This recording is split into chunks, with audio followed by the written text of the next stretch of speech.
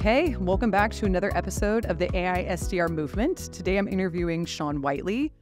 Today I want to go a little bit deeper on the technology behind AI SDRs. I feel like up to this point we've talked a lot about like what they are, why we need them, the difference that they're making, but you're kind of the technical guy behind the scenes that's helping build this product. So I'm hoping for marketers like me, you can help us dive a little bit deeper into like how we're powering AI SDRs, why it's important, and kind of how we're thinking about building them. Yeah, of course. I mean, this it's new, right? I mean, it's something that we forget all the time that we're very early in, and just like any hype cycle, right? There's a period of extreme hype. There's a lot of investment, a lot of excitement, a lot of enthusiasm, and then of course there's the trough of disillusionment that happens. It's inevitable, but at some point, right, you start to see like production ROI, and I think that sort of bell curve that happens has been really constricted in terms of how fast it's happened. So I think right now a lot of people are learning. They're getting educated. They're experimenting. There's a lot of experimental AI budget out there. And I think people are looking to sort of understand what areas of the business are appropriate for different things. And I think they're looking to understand, what are the possibilities. I think everyone's accepted that there's going to be extraordinary productivity gains across various areas of the business. But I think everyone's trying to figure out, like, within their purview, what are the things that they should be addressing and experimenting with right now? Absolutely. So you mentioned a hype cycle. And speaking of hype, I immediately think back to our FY25 kickoff that we did in February. And you were up in front of the whole company and you were pitching this concept of an AI SDR. And at that point, everyone at the company was so excited. You pitched this vision of this inbound, totally changing the inbound motion from like an AI SDR having conversations to the email that we're seeing now. And everyone on the team got so excited. But we also hadn't seen it in action yet. We didn't really know what it was. As the person who was not only pitching that vision, but you're also helping to build what was going to turn into Piper, the AI SDR, what did that look like for you? From the process of like pitching us at FY25 kickoff to getting us to, we did our big launch like mid-April. What was that process like? Yeah, look, I mean, when we started this company, one of the things we wanted to do was build a better way for SDRs to engage with prospects. I mean, SDRs are early in their career, and we put them front and center between a buyer and a seller, and we asked them to have some of those initial conversations. And historically, we've given them a hammer and a nail, email and calendar and a phone. So we set out to sort of bring a lot of data in real time to better inform an SDR about like what type of conversations they should be having, what they should be talking about. Is it an existing account? Is it upsell, cross-sell? Is it an open opportunity? Is it someone in my ICP? Is it a key industry? Are they looking at my high margin products, all the things, right? So we spent a lot of time on data preparation, like how much data can we get? Everything's digital, everything leaves tracks. So how much data can we bring in? And so, one of the things that we've always thought about is like, what are the tasks and workflows that are executed by an SDR? But anybody who owns a P&L, they also think about W-2s. So people are your most valuable assets, yeah, right? But they're also your most expensive by a huge margin, right? So it was very natural for us to think about like all of the things that we were doing to try to better enable speed and efficiency and intelligence in an SDR. The next step is really to like automate even more of those tasks and workflows. And that's kind of why we started to, build this idea of like a fully autonomous AI SDR. Yeah, absolutely. You talk about autonomous AI SDR, and I think that's really key, is autonomous. And, I'm on LinkedIn a lot. I'm listening to other demand gen folks or marketers. And to your point of earlier, like hype cycles, everyone knows that this is where we have to go, but people are still like in varying levels of how we get there. And I think some new sentiment we're starting to hear a little bit more is like these AI-powered products are just ChatGPTs repackaged. Like it's no different than ChatGPT. It's just in a product with something different slapped on it, but it's the same concept. Now, as someone who uses an AI SDR every day, I know that's not true. But for someone who's listening to this show, can you help us understand what is the difference between something that's just a ChatGPT? Where does that end? And then where does something like Piper or an AI SDR begin? Sure, absolutely. I mean, one of the things I feel pretty strongly about is that AI application vendors are going to do extremely well. Not all of them, but a lot of them. One of the reasons I think AI application vendors are going to do well is they have the domain expertise, they have the data, they have the workflow, they have a lot of the things it takes to operationalize this. Like when LLMs came out, or foundation models, they're very powerful, but they're generic. They're trained on the internet. They're not really like, they don't understand your domain. And so the first thing we started thinking about was data preparation and operationalization. Like, look, everyone's on equal footing in terms of having access to these foundation models, and they're powerful and they can do a lot of things, especially around automating language tasks, things like writing and content generation and all of the things we know that they're extraordinary at, but they don't know your business. They don't know your graph. They don't know your go-to-market. They don't know your routing rules. They don't know your rules of engagement. So we thought about, like, how are we going to help companies make AI their AI, right? Without having to build and train and tune and fine-tune their own model, which a lot of companies will and are. But the first thing we thought about was, and if you think about it, if you visualized it, we built a system that in sort of, there's a couple boxes over here and there's one box over here. That one box over here is an LLM, and everyone has access to that LLM, right? And everyone's going to start using various LLMs. But over here, there's the data that's unique to your business. So things like orchestration and workflow, things like data from your disparate go-to-market systems, and of course, RAG, bringing in your own data. So we've sort of built it to be LLM agnostic, because we know that going forward, some companies might want to build their own LLM, or they might train their own model, and companies will have a variety of different models they use across their business.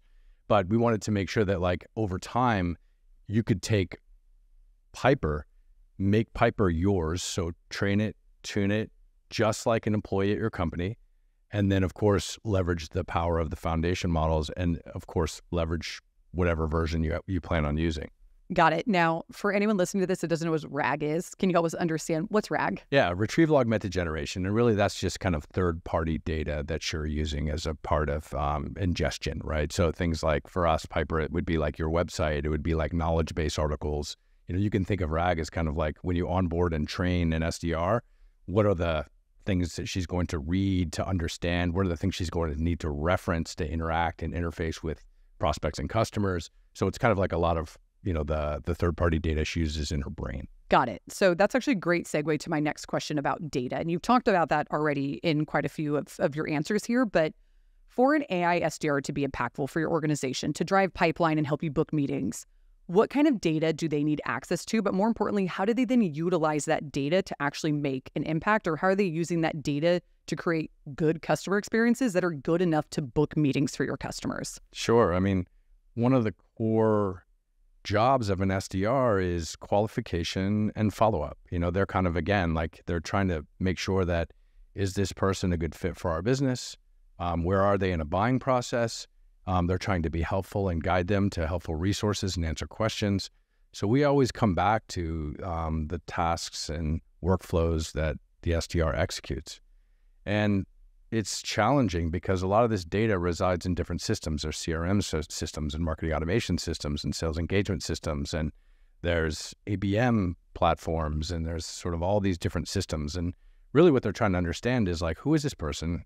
Are they in my ICP? Are they a customer? Are they an open opportunity? If they're a customer, are they a red account or are they a healthy account? Is it upsell, cross-sell? Like, they have to ground themselves very quickly in, who is this person I'm talking to?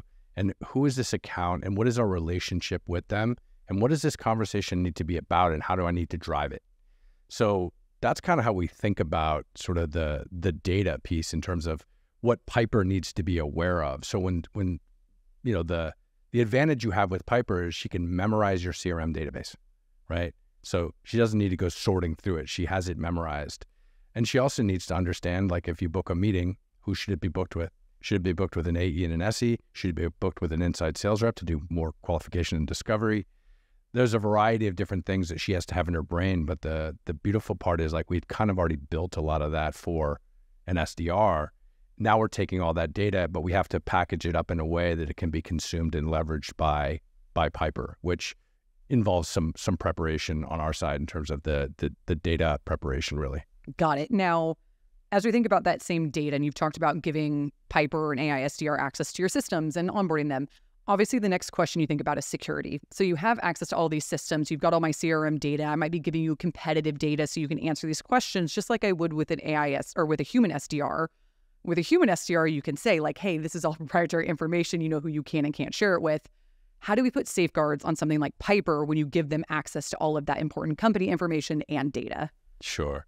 So for one, there's already built in a baseline level of moderation in terms of like what types of data are accessible by Piper and also that can be used in these conversations. So there's already like a basic foundation layer. And if you go in there and you try to steer the conversation into a strange direction, she's going to kind of say, hey, this is not my area of expertise. I can't really answer those questions for you. So there's already some baseline moderation.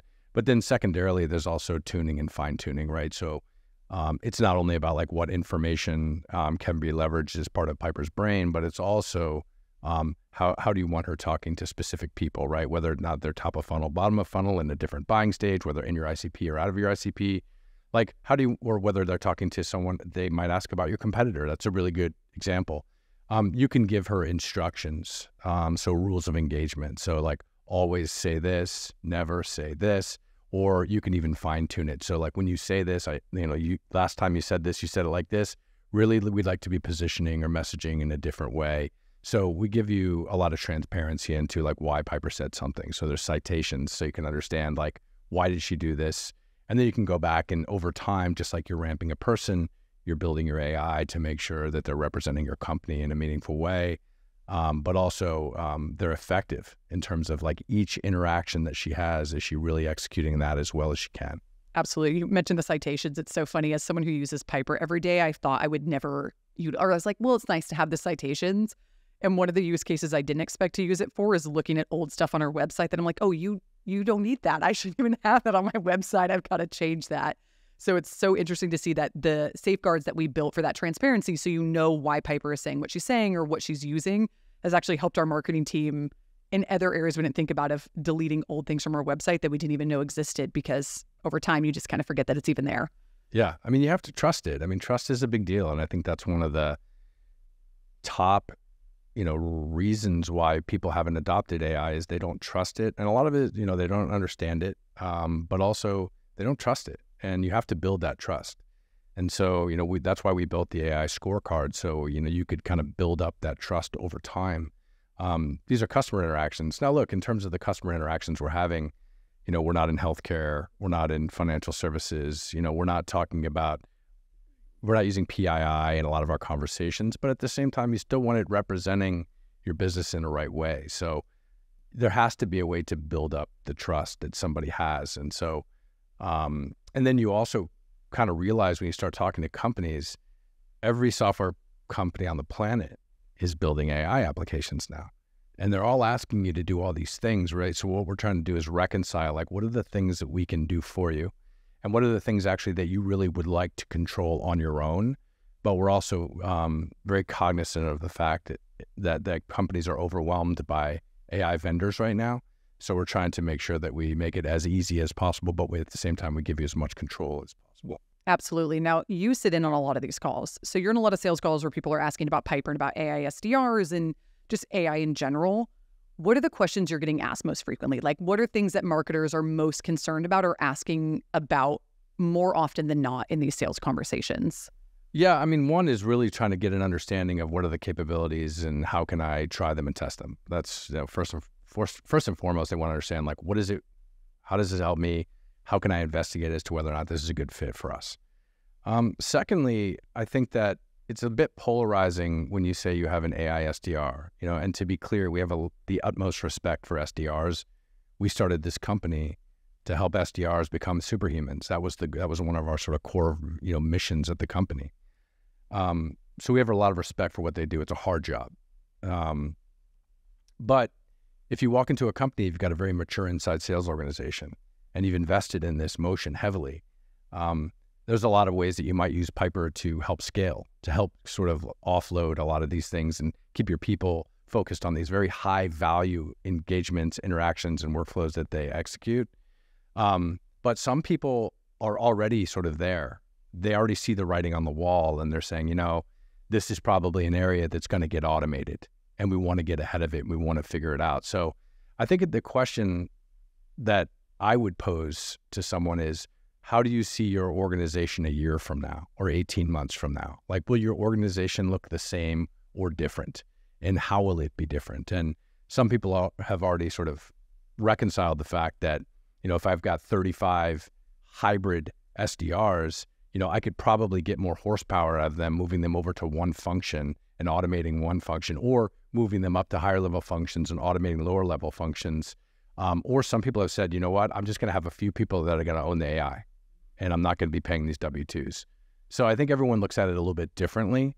And I think the question should not necessarily be like, what does it do and how does it work? Of course, you're going to figure that out. I think the real question is like, what's the future of your organization look like in terms of your org chart and where you want to be spending those dollars? Yeah, absolutely. Well, thank you so much for chatting with us today. I think this was a really great episode, and hopefully it helps people understand more about how our AI SDR is powered and how we use her. So thank you so much for sitting down with us, Sean. My pleasure, Sarah.